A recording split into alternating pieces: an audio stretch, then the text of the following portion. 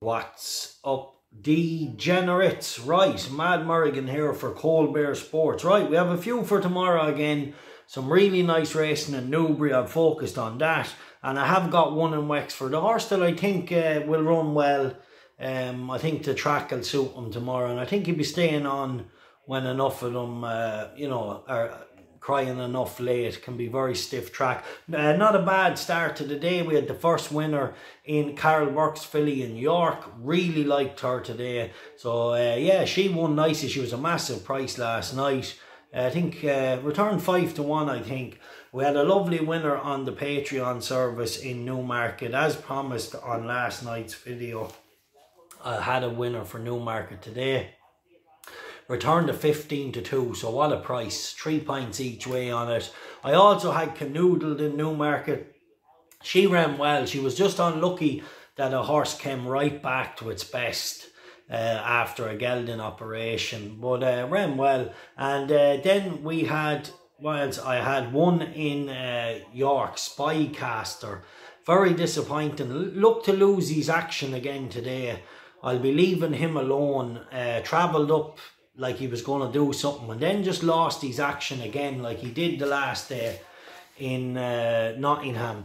Yeah, so anyway, a winner to start off the Lucky 31. We have 2 live ones to come. Let's hope they can get a winner, get a win. And I really fancy the horse in Hamilton, so hopefully he'll get it done. And the horse in Leopardstown is definitely handicapped to win. So hopefully they'll do well. Anyway, yeah, lovely to hit them with a 15-2 winner and a 17-2 winner last night, the first one in the Lucky 31. And I'm confident we'll get at least one more winner in that. Hopefully, anyway. Right, tomorrow in the 210 at Newbury, Fox's Tails. I think he's going to be very hard to beat tomorrow. The ground will be perfect for him. Now, the 1.5 miles is a little question mark.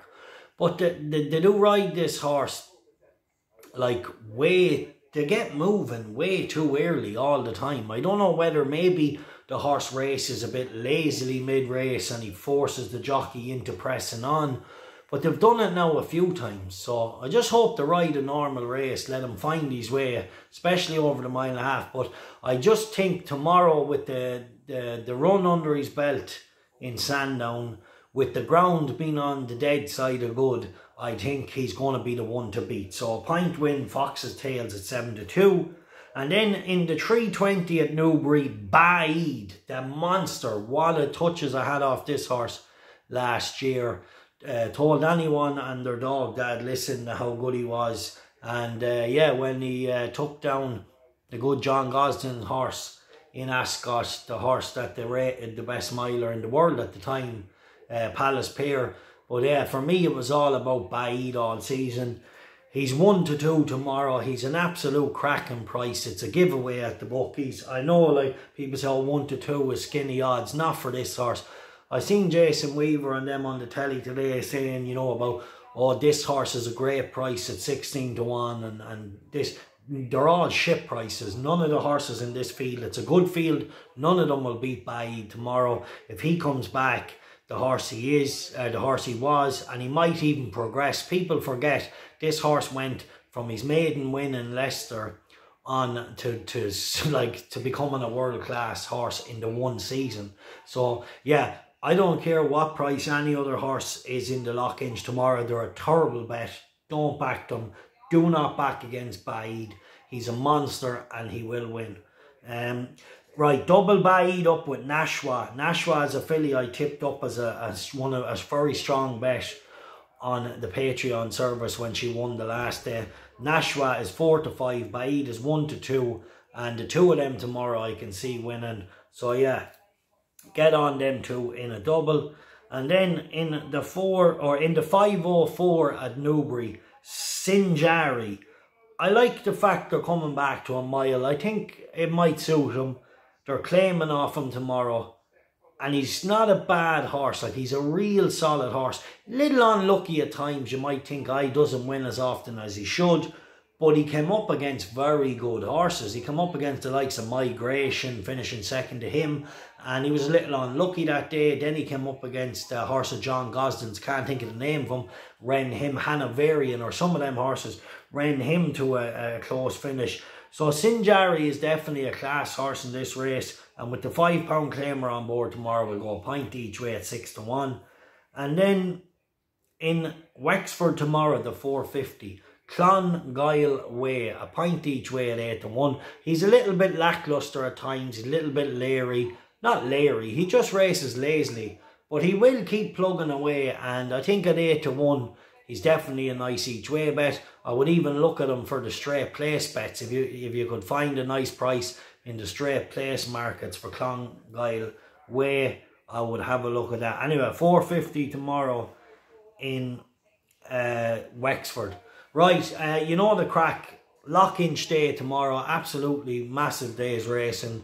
And yeah, like I said, any horse in the Lockinge is a terrible bet, and Baaeed is a cracking bet, because William Haggis will have him cherry ripe. He mightn't be 100%, he won't need to be to beat. You know, I feel like a very good horses, Real World, the mare in here belonged to Balding, what do you call her, alcohol free. She's a good mare, but she won't be, she'll never beat Baaeed as long as she's alive, never. And yeah, even whether she's had a run or not. And you know, everyone say, oh, that's a fair. It's not. Baaeed will trash this field tomorrow if he's ready. All right, take care, enjoy, and yeah, lovely to get a couple of nice winners today. Enjoy the sport. Oh, the FA Cup lads as well tomorrow, Chelsea and Liverpool. I was looking at the odds. I seen Chelsea 5-2. I think Liverpool were 21-20 the last time I checked. Might have a little bet on that tomorrow. So maybe side. I suppose would I take Chelsea against Liverpool? I'd sooner back Liverpool at 21-20 than back Chelsea at 5-2. Just, I think with the year Liverpool have had, I think it's probably theirs for the taking. But cup finals can be very close as well. They can go draws, and they tend to, you know, go past the 90 minutes a lot of times. But I'd maybe take Liverpool at, you know, just a shade above evens, rather than taking the Chelsea at 5-2. I might be wrong. Well, there's a good chance I could be wrong. But anyway, enjoy. Take care.